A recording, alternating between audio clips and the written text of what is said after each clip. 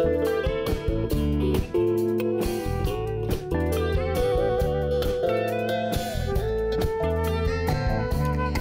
Kenneth. Welcome to the What Kind of Internet Do You Want podcast. Really glad you could be on today. Hey, glad to be here. So just to get things started, could you just tell people a little bit about who you are and what you do in Web3? Yeah, my name is Kenneth Bell. I run a project called ScPrime. We are a decentralized distributed storage project. We started in the bear market of 2018. So we've been developing this product now for about 5 years. And the product's really interesting in that we have the sort of crypto side of things called ScPrime, but we have a product that's actually running over top of it, which is called Exanet Services. So during the interview, I'll probably go back and forth between SCP and XNS, and that's what's going on there. The product is XNS, and then the underlying decentralized network is ScPrime. So what kind of background do you have? What made you kind of, get into this in 2018? Yeah, so me and my co-founders, all of us came primarily from the background of video and video production. I'm not even going to tell you how far back I go because it's frightening. But the deal is that the one sort of overarching feature that goes into that whole world of video production and production machinery and so forth was big storage. And storage is just sort of always underpinned video in every kind of way, and it's always been a problematic part of it. And then as everything started going to the cloud, streaming really started taking off and so forth. I, continued to evolve into that way. I was actually in between some contract gigs. I'm both a product designer and I've also been in the sales and marketing side of things. But the deal is that I just I had heard about Bitcoin a lot earlier, but just never really fell down the rabbit hole.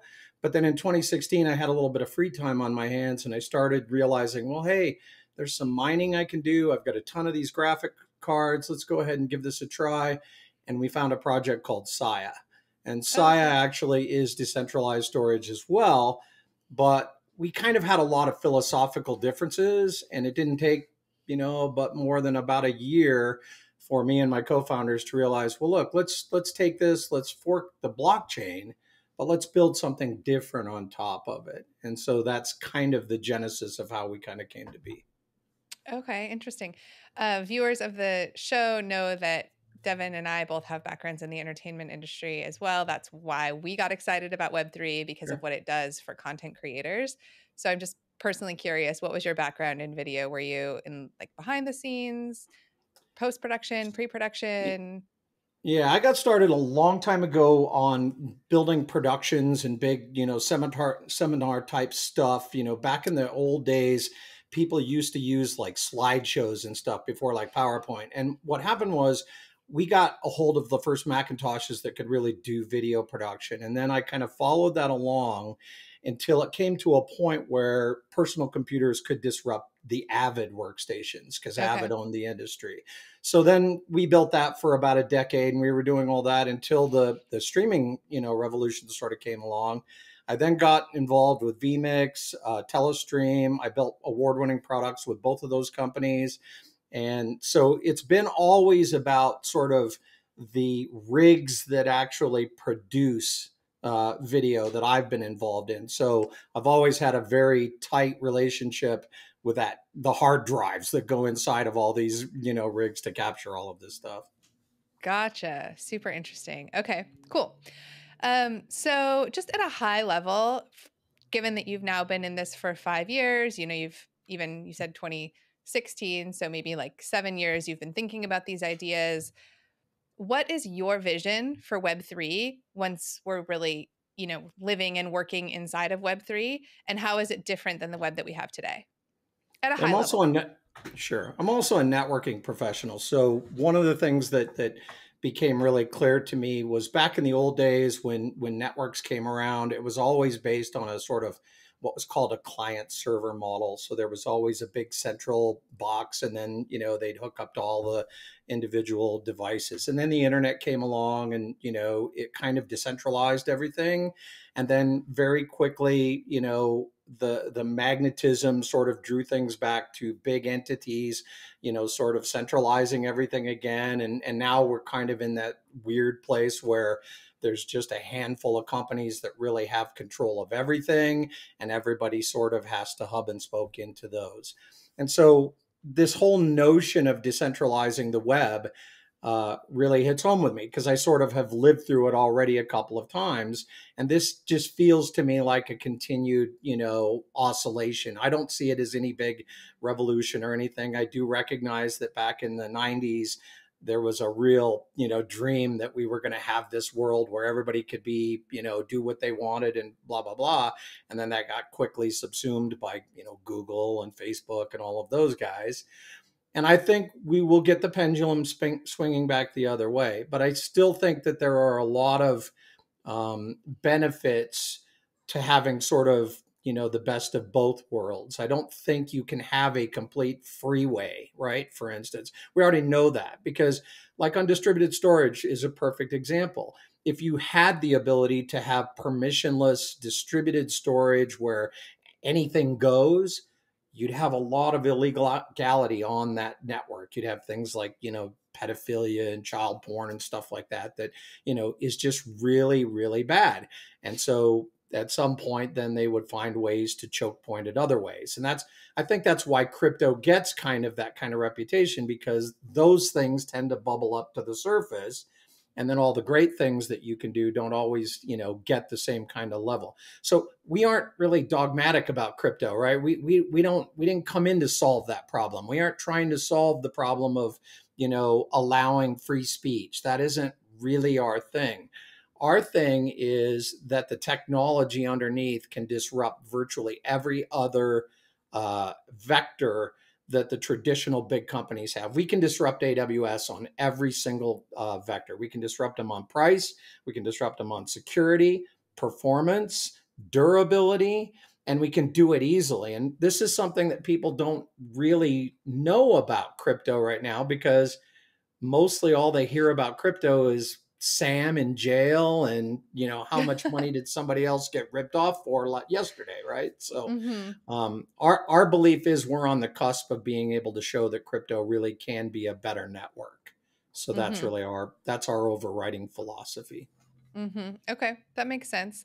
Um, so so now give us, some more of the details about your project in particular.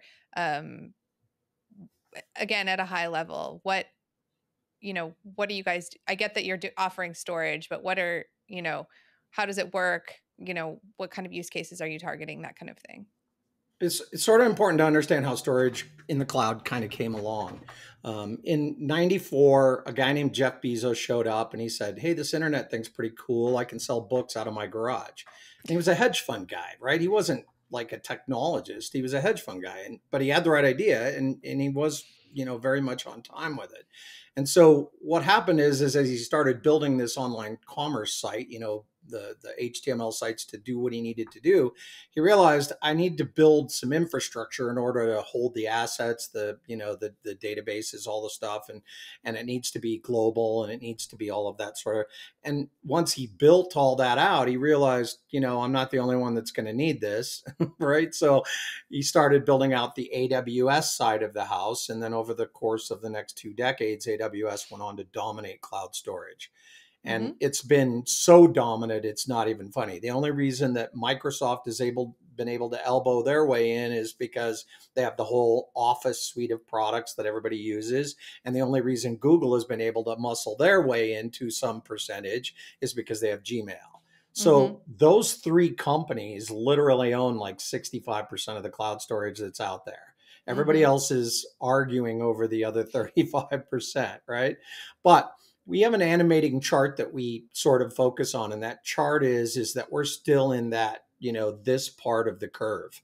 And everybody who really looks at storage in the cloud sees that curve over the next 2 decades doing this. So our belief is that we need to sort of build out now and be ready to sort of tackle that. So okay, so if AWS sort of has all of that thing, how did they sort of get it? Well, the way they got it is they built a protocol. It's not really a protocol. It's more of a de facto or ad hoc protocol but they built out S3, Simple Storage Service. That's their underlying foundation. It's where everything lives. It's the hard drives that they build and the servers that they build to serve the storage. And so everybody uses it. It just became the thing. Everybody uses S3. So in our case, the first thing that we said was, well, we're going to have to make this completely and fully S3 compatible. So that's the top layer that we then turn around and bolt on to the bottom layer, which is a decentralized network of permissionless storage nodes that live around the globe. And those storage nodes all talk to each other through, what's called a gossip network, essentially. And it's a mesh network. There's no central controller. They just talk to each other.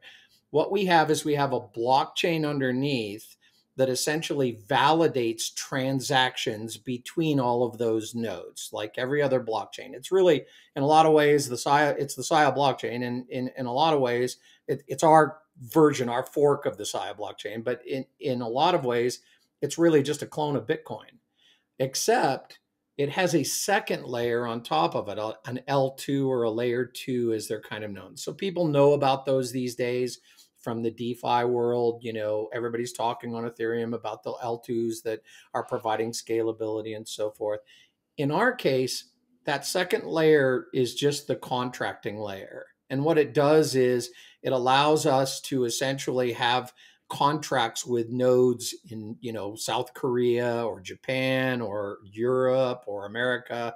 And the smart contracting that's going along allows us to contract for and put storage on these nodes, right? And then ultimately cryptographically validate and verify that the storage is intact, hasn't been tampered with, isn't, disappeared or any of that sort of stuff. And then if it is at the end of a contract period, then they automatically get paid in our script, which is our coin, SCP, the utility coin. That eliminates so much friction, right? Bankers, lawyers, accountants, all kinds of stuff. So that's one of the sort of the big things that our project does, is it sort of gets rid of a lot of that big time friction. The second thing that it does is it gets rid of a lot of infrastructure that's unneeded. When AWS builds a data center, it's like $600 million. They've got to sink a giant building. They got to buy a bunch of servers. They hire a bunch of really, well-trained staff 24/7. But then on top of that, they got to pay like twice as much for equipment just to cool all the equipment that's hosting the storage. So the big cost that's involved with it, that doesn't exist on our thing. You plug in a little node, you put it in a closet, doesn't require any extra cooling, doesn't require really anything special in terms of knowledge or technology understanding. It's built for grandma to plug in and just make some extra money. And the whole notion about it is that really helps us then to disrupt on the cost vector, because we literally have half the cost expenses as AWS or Google or any of those folks do. So what ends up happening then, that's the typical project. By the way, what I just described could describe several projects in the crypto world. Where we differ is that second on top of it, what we'll call layer 3, we have this product called Exanet Services. And the key IP that's in there is something called the relayer. And what the relayer is, it's a specialized client. So when you store your data on AWS, what you do is you establish a relationship, you log in, create an account, get your permissions, and then you set up your URL links to upload your stuff. You use one of 50,000 applications that are S3 compatible. This application we're actually talking on right now probably is saving video up to AWS. So the deal there is that all happens without any kind of specialized node. But the problem is the minute it starts going up to AWS, they have control. They have total control of the data. And so they can start doing things on it like deduplication. They can, put it wherever they want. They can take it offline. They can do all sorts of stuff, but they have control. In the relayer case, we are finally returning control to the customer, right? You stand up the relayer and feed the stuff to the cloud. So the first thing it does is it encrypts it with military grade encryption, little, stupid term, but The big thing that it does is it does something called erasure coding. And erasure coding is slivering the data into like 120 pieces and then pushing it out to nodes. And the nodes in the relayer you choose. So you can go to map.xns.tech and you can actually see our live nodes. And you choose those nodes that you're going to be staving your stuff off to. So you have control, first of all, where it's going to live, right? And you can choose on lots of criteria. You can choose fast nodes. You can choose nodes that, have big capacity. We're going to continue to add more and more tags to features. So you can choose like continuous time and serve it, all kinds of things. But what ends up happening then is I never see your data. I never see your metadata. I never see anything about your data, right? So I have no control over your data. The only relationship we have is as customers, you pay me to use our storage. And then we have the central contractor right now, right? So what happens is you sign a term of service with us to say that you're not going to put illegal stuff online. If you put illegal stuff online and you're in, Iowa, and we get a call from the FBI and the FBI says, look, here's some stuff. You have to agree this is illegal. Here's the, federal statute. What happens now? Well, we're going to warn the customer. We're going to say, look, you can't do that because you agreed you wouldn't do that. Take it down, please. And, so forth. And if they don't take it down, we can just shut the contract off. We can't do anything with their data. We still can't see it. We still can't control it, but we can actually disable their contract and take them offline. If there's a negotiation or anything like that, right now, they would have to go deal with AWS, but they don't come deal with us because I don't have your data. I've never seen your data. I don't know where your data lives. I don't know anything about your data. So the relationship goes now back between you and the authorities. And if you feel like you have something to take to court and free speech issues, fine, go and you can battle that out. And now it's a direct one-to-one relationship with the content creator and the storer of the data. So that's kind of how that all works. And so getting back that implicit control is the real big key for us. The relayer is fully S3 compatible, works with almost everything we've thrown at it. And then at the end of all of that, so once you sort of have all that, that gets us into sort of a Web 2.5-ish, let's call it that, right? We have an evolutionary path because we don't believe that customers right now, if I go out and try and sell to a customer, we don't believe they're going to want, to buy crypto, to hold it, to put it into contracts, to do that. So when we get to a point, maybe a year from now, 2 years from now, whatever it's going to take, where things start to get a little bit more clear regulatory wise and people feel more comfortable and the memories of Sam have long disappeared, the deal is that there will be some early adopters who'll say, no, let us go ahead and contract ourselves and let us use the crypto ourselves. And all we have to do is push the contractor out to them. Right. So our strategy envisions that within about 2 to 5 years time, a very healthy portion of our network will be fully decentralized in Web3. And we have processes in place to monetize that and how that all works. But we think that for the first couple, 2 or 3, and by the way, our product just launched on July 1st. So congratulations. Thank you. We're just now live. So we think it's going to take 1 to 3 years for that really to come into play. And so our salespeople are going to be out there. I can envision sales calls where the crypto never even comes up. Mm-hmm. Nobody even asks about the blockchain because all they really care about is security and my data. So I have a couple questions to make sure that I understood everything. So the data is being, I guess my first question is, are the providers of the storage and the providers of the consensus mechanism, are they two separate groups or do they have to do both? Yeah, this is an interesting part of our project, and it actually caused some grief for the SIA people because what happened if you're around in 2017, 2018, proof of work and utility was really the big sort of thing. And then when we got into 2020, it kind of got, in my view, to be a little bit of a silly season, but I do understand the value of NFT, and obviously DeFi is a thing, and it's certainly going to disrupt finance at some point in time. But what ended up happening was is everybody sort of moved into a different world and stopped looking at proof of work as, the sort of this really the best underlying consensus mechanism. So in our case, the direct answer to your question is they are two separate things right now. We have a permissionless mining that happens to validate the blockchain. We're about 5 years through the emission schedule. We're pretty well flatlined now on the emission.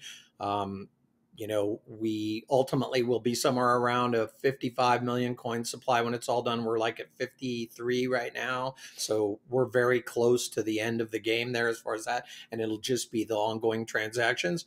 But what we envision is this, and we've said this really for a long time. We expect over the next 1 to 3 years, just as we expect to transition into full Web3, we also expect to transition out of this consensus model to one that does shift the consensus validation over to the storage nodes. Right now, the storage nodes have no role in consensus. All they do is sit, provide storage proofs are cryptographically pulled, and then ultimately they get paid. But we do have a secondary token, which doesn't list on any exchanges right now, that ultimately will become a staking token. It may not be perfect proof of stake. It'll probably be some blended model.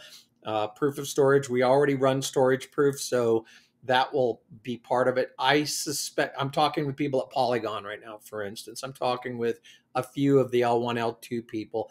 I just don't think, so like, Helium's a good example as a deal because they switched to Solana right out of their own blockchain. And we think we're going to have to do that.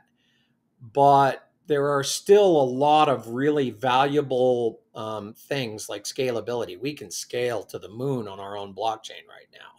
If we got onto Ethereum, if you remember last year, like Filecoin and storage, they had problems because when the fees get so high, it makes it hard for them to pay their nodes on the network correctly. And so that then things get to be very challenging. So maybe 2 years is probably my guess that we move that and we bring them together to answer the question. But right now they are separate. Okay. So they're separate. So the storage providers are hosting the content and the consensus providers are essentially the smart contracts that are making sure that those nodes are hosting the content. Is that right? They're executing the smart contracts. Well, the miners, and they run on ASICs, by the way. They are, pretty expensive pieces of equipment, and so the miners obviously don't really care much about. They don't even have to know anything about the product, right, or the project. They just all they need to do is plug in and earn money, and they do, and that's what they do. And what they do is same as on Bitcoin, is they validate the transactions, every transaction that goes across. What's interesting about our thing is so. One of the reasons why other projects have had a lot of problems with scalability is that as we store something on a node, what ends up happening is between, say, today and 30 days from now, which is typically what storage does, runs on 30-day cycles, there's going to be lots of things that happen. I'll upload stuff, I'll download stuff, maybe edit something or whatever. And so as those changes get made in that storage that's being stored, there's little microtransactions that are taking place. Some money's changing hands, or at least the invoice is going up, right, as it happens, or going down if they're deleting data or whatever. So there's an ongoing thing. If we transactionalized all that, it would overwhelm the blockchain. So we don't. What happens is all of that transactional traffic gets moved up into that layer 2. So there's only 3 transactions on every 30-day contract. There's an opening contract, there's a final revision, and then there's the storage proof. And those 3 get printed to the blockchain. And it's those 3 transactions that the miners, the physical miners, are validating. And then that provides the auditable, publicly legible blockchain transaction log that everybody can look in and ensure that we're not cheating anybody or, so forth and such. Okay. That makes sense. So, and all of the data, I assume, is end-to-end encrypted? that's going Yes. out to the storage nodes. So you brought up the issue of what I like to call universally abhorrent content, right? Child sexual abuse material, let's say, you know, things that involve kind of like violence that are uh, not I don't want to go there. Anyway, right. There's just universally abhorrent content that I don't want to host on my node. It's illegal. I'm confused as to how terms of service are enough to make sure that that isn't entering your network, and also how you would discover that it exists if it's fully encrypted end to end.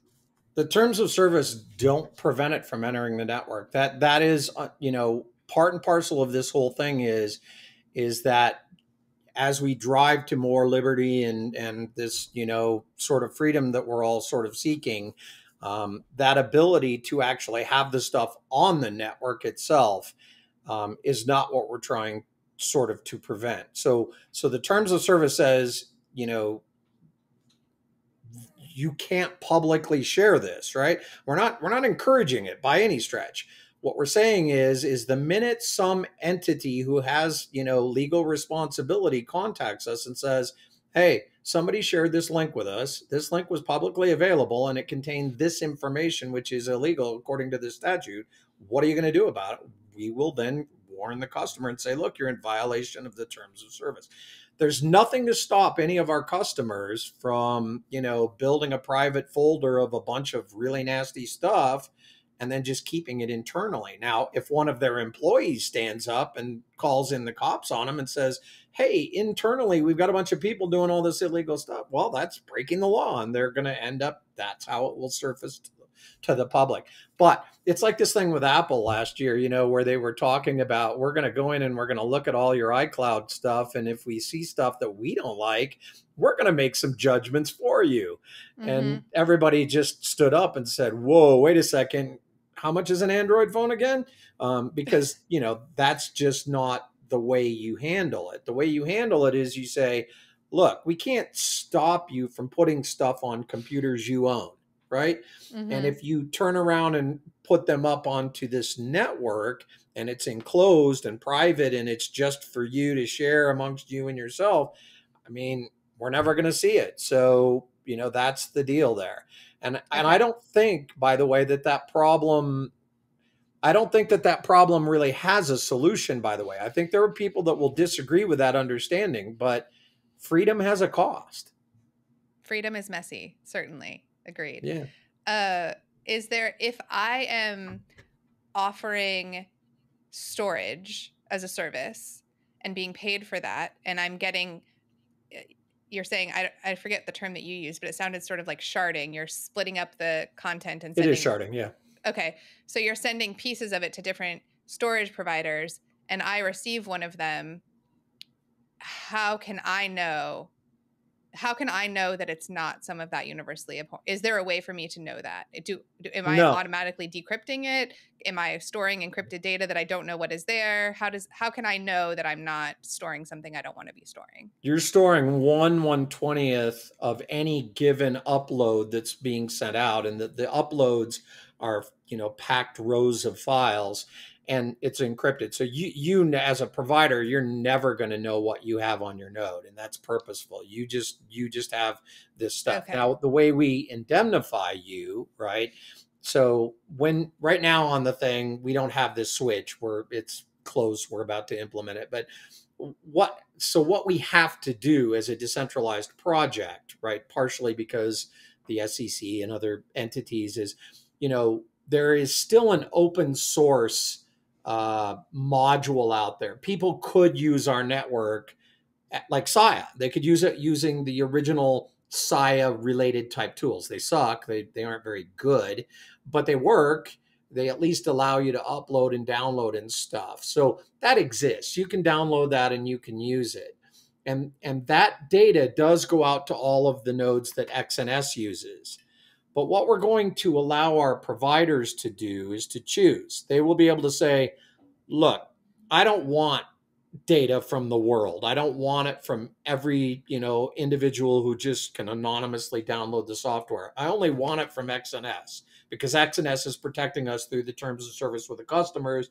That's the only data I want. So we're going to allow our network to sort of self-form and self-organize to say that's all we want. And we think that 100% of our nodes are going to want to do that because we charge them money for them. It's like it's a $450 license to buy onto the network, or you buy an examiner, which has a license already built into it.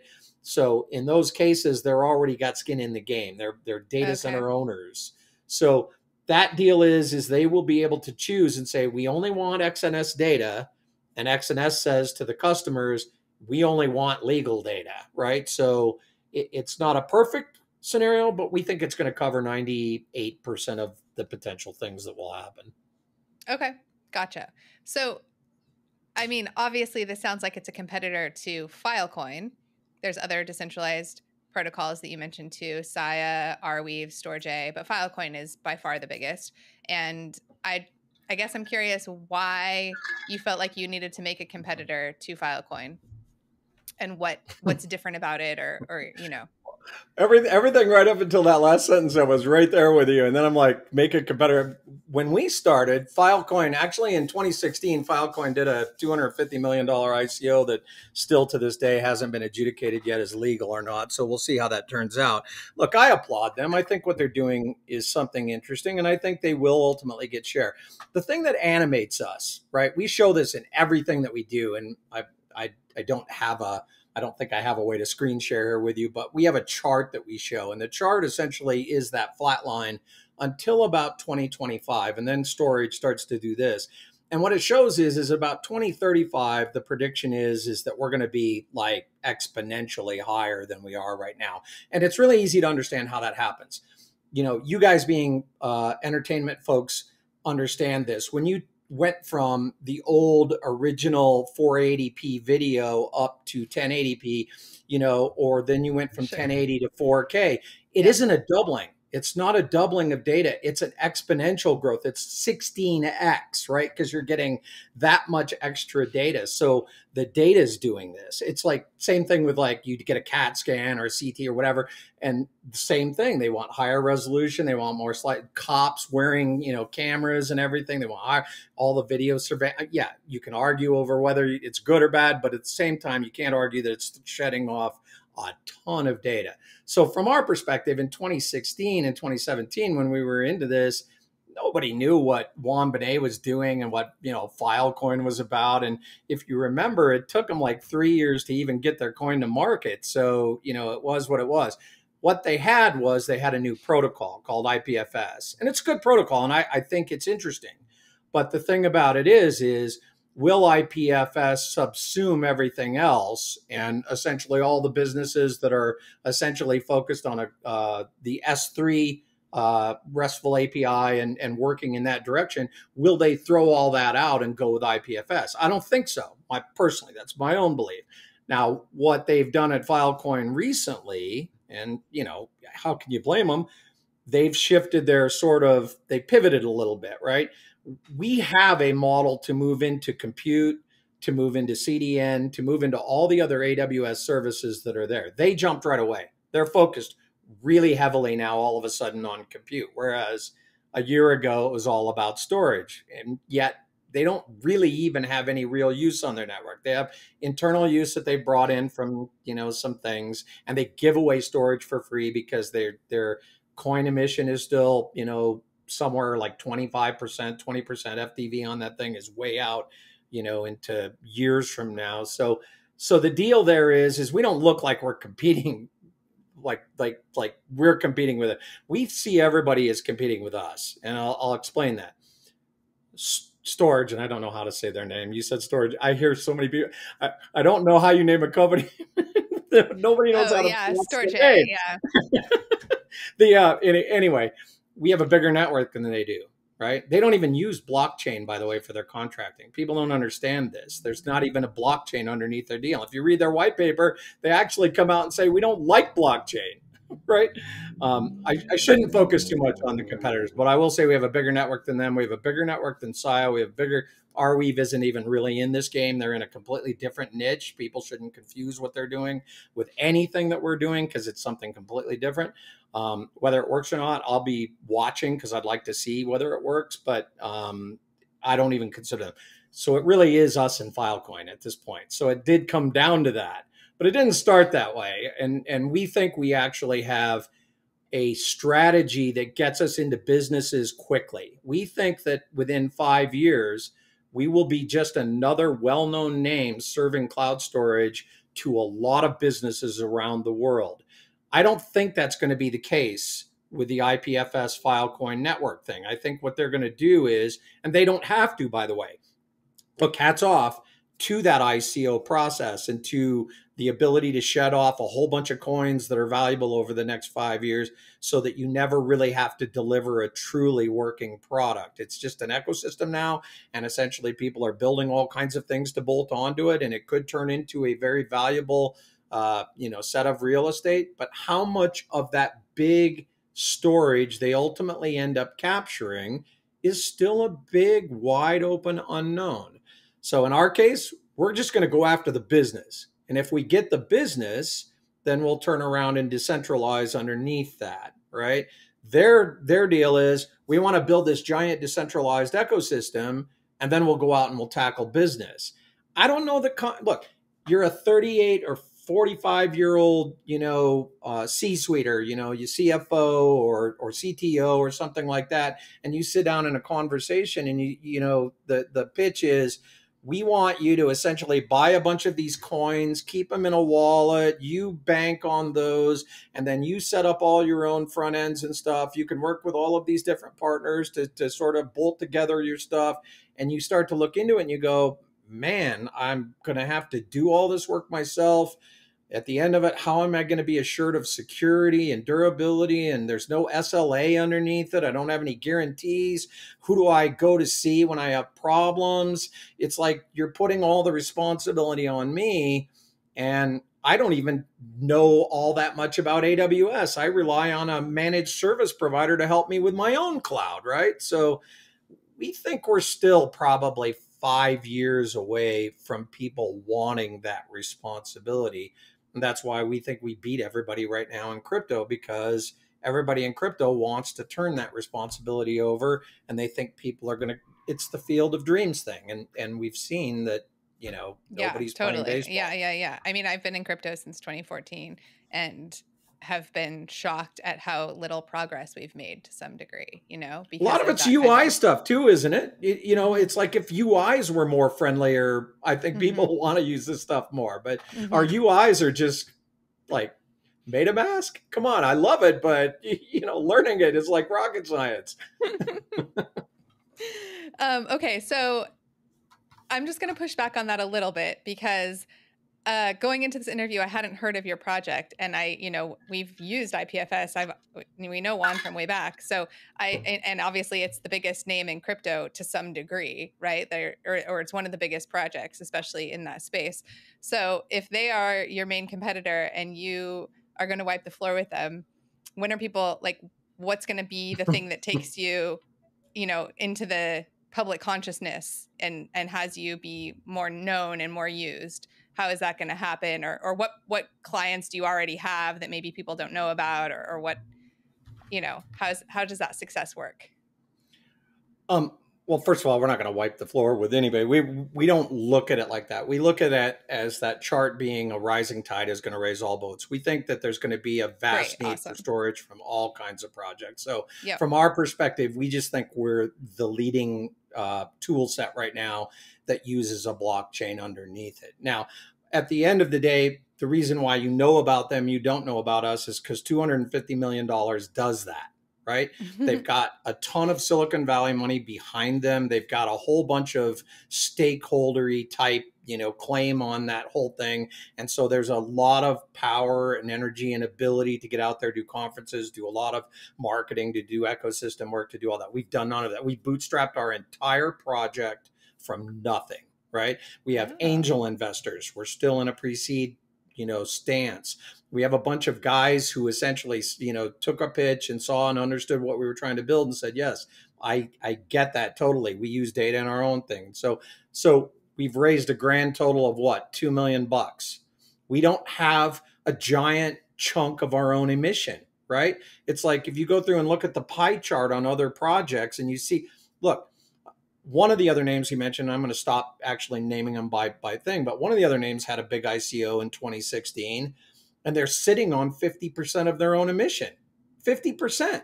That means at some point along the road, they're going to be dumping those coins on their community, right? We saw that with the project we forked from last year when they ran into a bit of a schism. They went and they turned around and said, look, we're going to fork the blockchain and we're going to give ourselves 2 billion coins. And then they turned around and dumped them completely on the market and took 18 million bucks and put it in their own wallets. We don't have any of that. We're broke, right? We're essentially grinding along because we believe, all of our team believes in what we're building. And our belief is this, I built some award-winning products for, like I said, some of the streamers and so forth that are out there. The product itself should actually make you rich. In crypto, the thing that bothers me most about crypto is that too many entities in this space have essentially already had career-defining financial success without ever having released anything that anybody uses, right?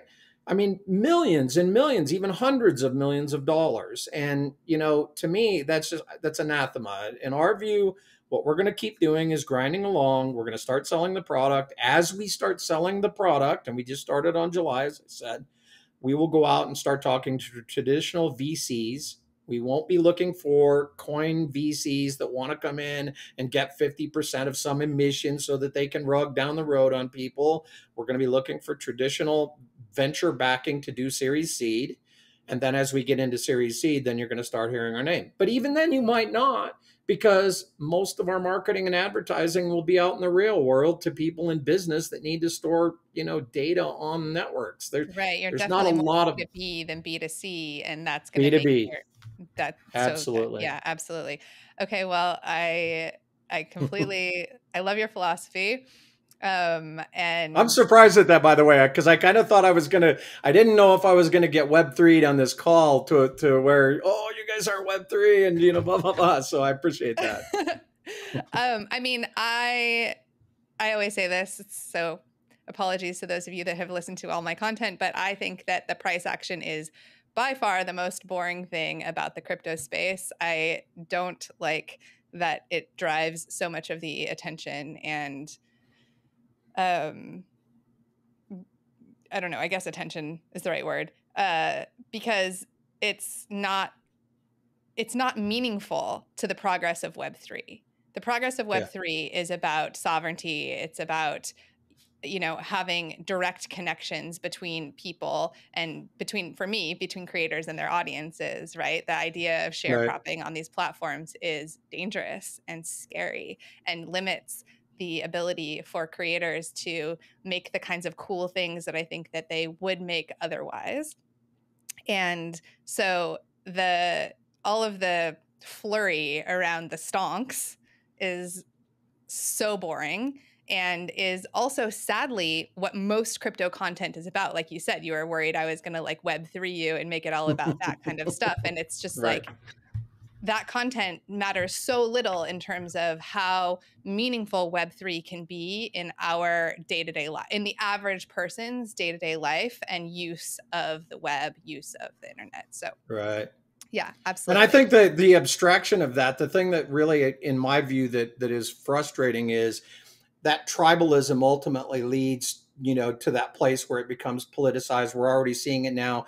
And if, like, for instance, crypto gets, chunked into that red v blue box, which is a completely non-existent construct that's been built just to control us, then we're lost, right? Mm-hmm. The whole thing should be about the empowerment of the individual, not, some enrichment of one group over some enrichment of another. And that's my biggest fear is that it does turn into more of a tribal Well, the kind of other thing. problem with the tribalist aspect that I think is so odd that it gets overlooked is that what it's essentially doing is recreating the walled garden model, because we have all of these protocols that don't work interoperably, despite saying that Web3 is all about interoperability and Right, about right, things right. working together and about, right? So it's just like, it makes no sense. But what you have are these, protocols that are building something that didn't set up their incentive mechanisms in a way that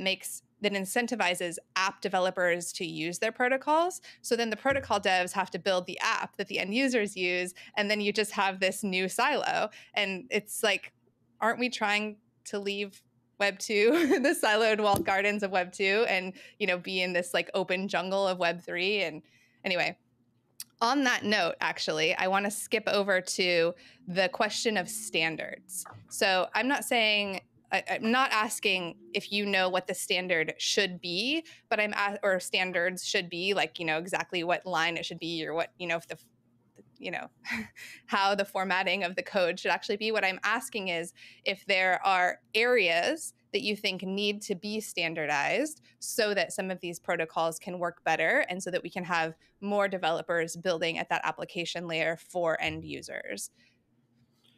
Well, I think if you think about how the internet rolled out, and I think this has been the biggest frustration for crypto, is that so I went through the 90s and provisioned internet for people, and internet did have that, real rapid growth and so forth. And it got used a lot right out of the gate. And part of that is because the protocols that were sort of launched that allowed for the internet to take off, TCP, IP, and the various kinds of protocols that were out there at the time. They weren't, you know, built to monetize. They didn't have coins Right. behind them. They were just guys did really good engineering, put it out for the world. The world adopted it, and we saw giant growth. And then it got co-opted.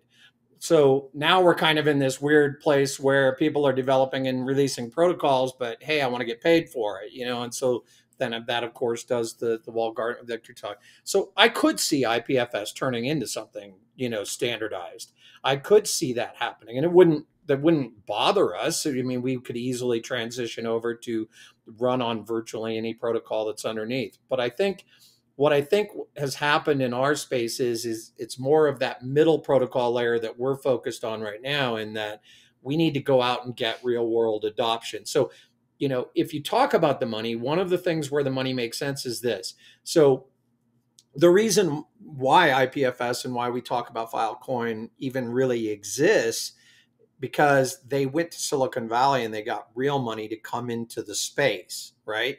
And then once the money comes into space, it's sort of the money just gets folded into that big hot ball of crypto money, and it chases all the whatever narrative is that's hot and so forth.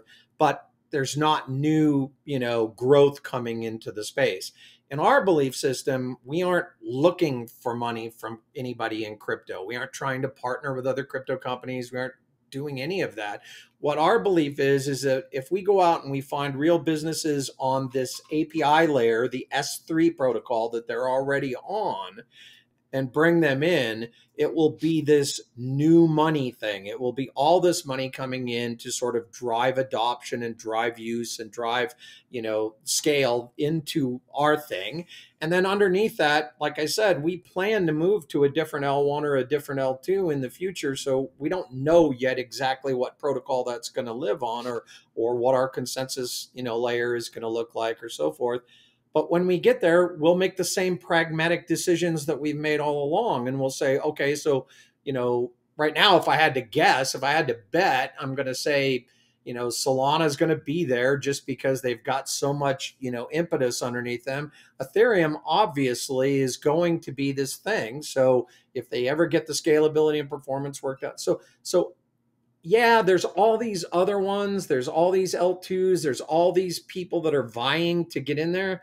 But like everything else, there's going to be one or two winners, right? Sure. There will Mm-hmm. be one or two winners that will shake out as being the most performant, the most productive, the least, cost constrictive.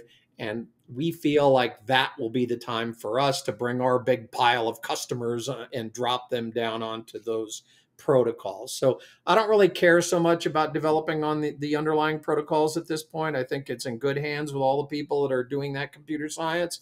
I think at our point, we're at the place where we just need to go out and get customers and bring them into this thing and introduce them to a better decentralized storage. Okay, got it. That makes sense.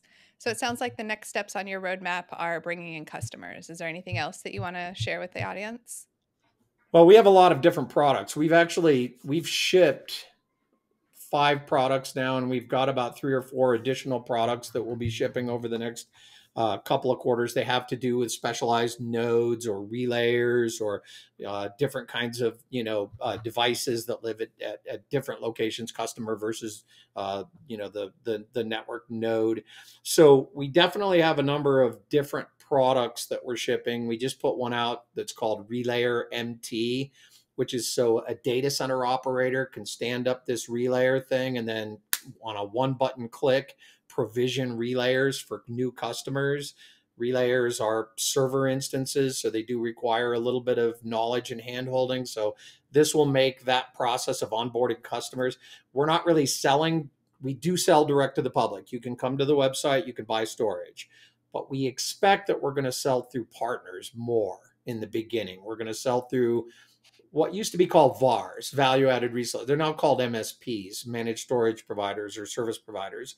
And so those are the people we're sort of working on. So that is pretty much the next 2 to 4 quarters, our focus on really evangelizing that layer of sales,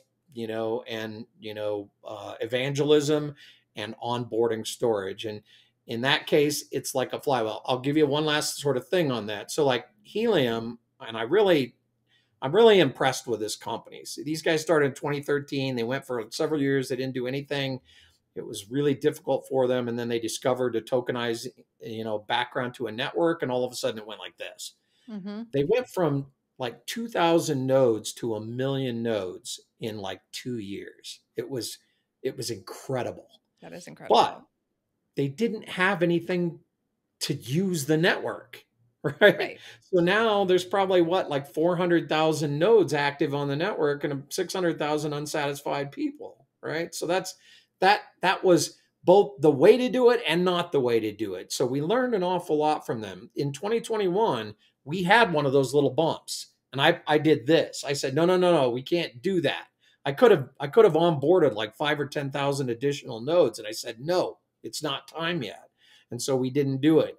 Now we're ready. Now we're sort of ready to start that growth because we're selling on the other side. This is going to bring in the storage. So now we can get that network growth to take us up to hopefully the same levels that they're on and do the same thing that they're doing. So that is the next 2 to 4 quarters. It's bringing in new customers, bringing in people to this thing, getting them to use the whole thing, and then slowly but surely decentralizing it through pushing the contractor out to them.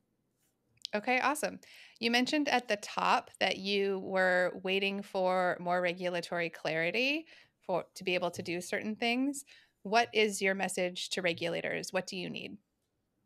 I mean, it's ridiculous the way it's all transpired. I mean, you can't look at it and understand anything else but how ridiculous it is. The investors are not being protected. In fact, in a lot of ways, they've created an environment for investors to get fleeced. And I think that's what 2022 was all about. I think that's what it really highlighted. Good, solid regulation back in 2018 would have precluded all of that stuff. So what I think needs to happen is that I think we need projects like this. I noticed that, a lot of your stakeholders, people like LivePeer, those kinds of projects, I think people need to see real stuff now. And I think as more real stuff shows up on the market, the people in positions of regulatory authority will start to recognize, wait, at first we thought it was going to change the world. Then we realized in 2022 is all just nonsense and scams. We need to get an equilibrium and get back to saying, wait, there's still some world changing stuff here. We need to focus on that. We need to protect people, but at the same time, give freedom. We need to continue. So the message to regulators is to look at real products, I think. I think the message to everybody right now is look at real products. If there's no utility underneath, if they're just trying to be new money, I mean, that doesn't really mean anything to me. What means something to me is using network technology to improve the ability to access products and to use products and tools so that we don't have to suffer through Elon versus Musk or for Zuck type, MMA bouts. I mean, to me, this is the world that we've created for ourselves, and we don't deserve it. Ooh, we don't deserve it. All right. I like that. Yes, completely agreed. Infrastructure is the foundation of prosperity. 80 years ago in America, we invested in the physical infrastructure of our country, and that has led to tremendous prosperity. And the next frontier is the digital world, and we must invest in that infrastructure for America to continue to be prosperous. And Web3 infrastructure is that infrastructure, is that real use case that you're talking about that's going to be so meaningful and that's going to change the current infrastructure to a far, far better one. And so we need to be able to build that here in the US. We need US citizens to be able to participate in offering those resources to drive that infrastructure. Completely agreed. So final question, it's the name of the show. What kind of internet do you want? Wow, that's kind of a tough question. I just want faster internet. I live in a weird little island. I live in a college town in Colorado, and it's interesting because around the country, almost every metropolitan area, there's two ISPs, and usually one's dominant. And you just don't have choice, right? You just do not get choice. And if you try and get choice, like the municipality tries to do something to drive choice, you get sued and they win. And what happens is Comcast and just a few companies have essentially you know landlocked us. And in my little community that I live in, it's really weird because my town actually did manage to pass a municipal internet service, and it's blazing fast and it's really good.